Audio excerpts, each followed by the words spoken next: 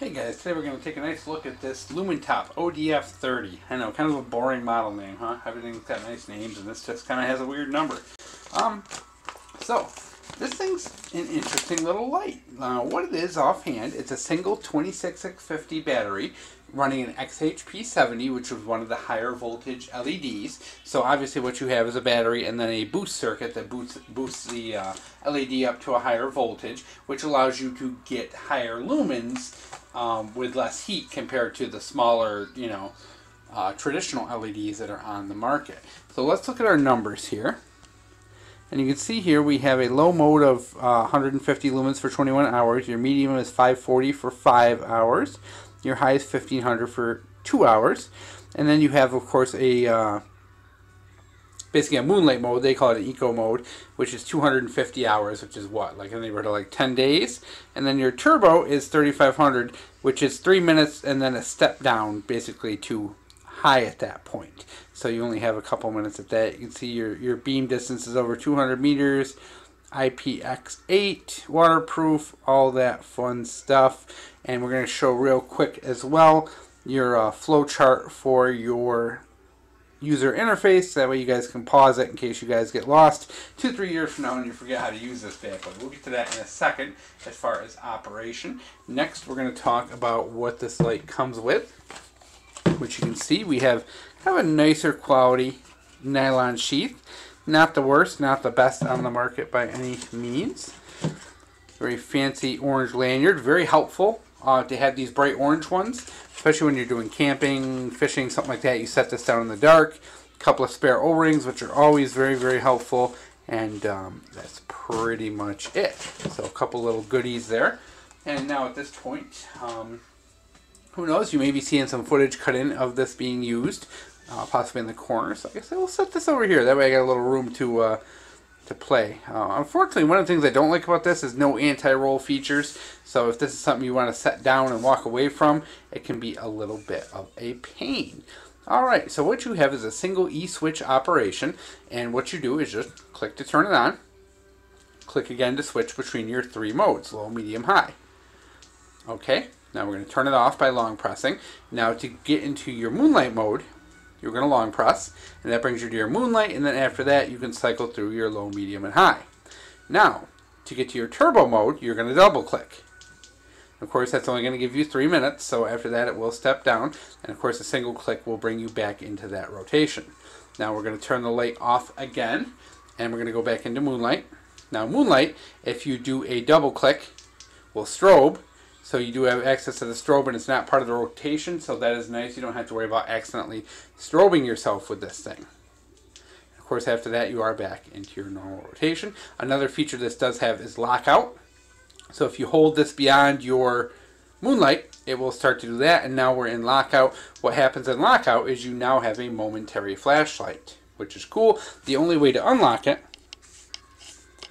is to unscrew it, and that will unlock it, which is awesome in case you forget, because then you can just unlock and do all that.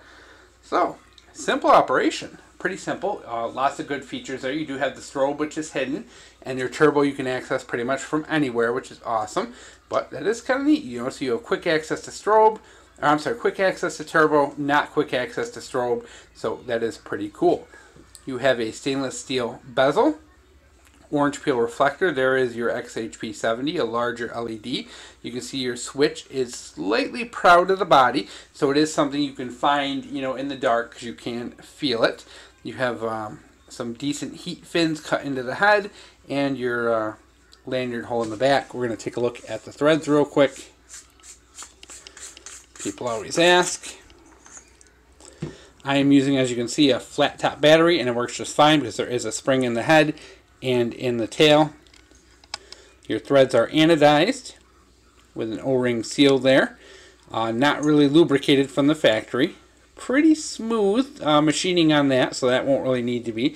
You can see this has kind of a weird, instead of a spring, just a solid metal connector there in the head. So I've experimented with a couple different batteries and found everything I have worked. I don't have a ton of 26650 batteries though, so Now, another thing to note is you can mechanically lock out the light as well, just by turning that tail switch just a little quarter turn. If you don't want this turning on in your backpack or your car console, you can just back that off because those threads are anodized. So, alright, so not bad, guys. I gotta say, this is a really small xhp70. This is one of the smallest ones I've actually reviewed. And part of that has a very nice solid head to it, so it can handle the heat. You know, obviously you can only do 3 minutes, but that's all you're going to get out of something this small. Heat is what destroys these LEDs, and if you can't dissipate that, then you need to have a step down. So with something this small, I mean, there are 18650 flashlights that are bigger than this, guys. This is you can see in my hand, this is a relatively small, compact flashlight, and decent quality, I gotta say. It feels, you know, when you take the battery out, the tube feels a little thin, you know, but are you really gonna crush this, guys? You know, are we that, you know, insane that we're gonna crush this thing? No. So overall, I like it. You know, it tail stands. Big complaints, I really wish there was an anti-roll flat, you know, so that this wouldn't roll around.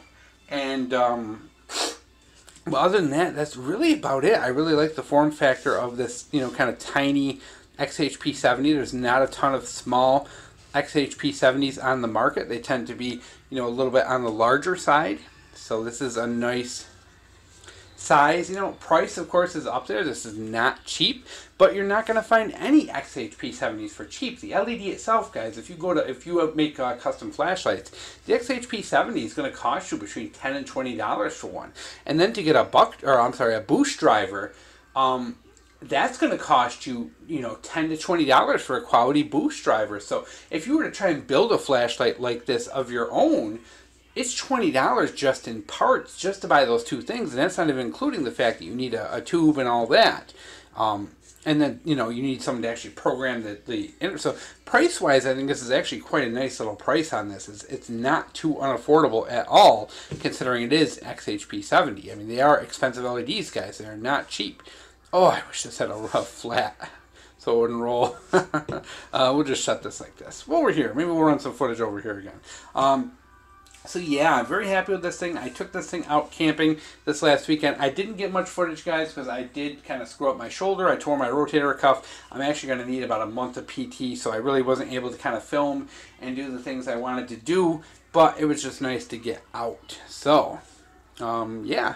So real happy with this little guy. Lumintop, you know, kind of went silent for a while and hasn't put out anything too insane lately, and I think now we're seeing some new models again. It's real happy to see, and I think this is a really nice competitive option for something like the Olay R50 Seeker. So I think they've done a great job. They're right in line with the R50, and you know, it's not rechargeable, and it's not a lot of things that the Seeker is, but it's also a little bit cheaper too. So one thing to pay mind to, and there you go, guys. That is the ODF30.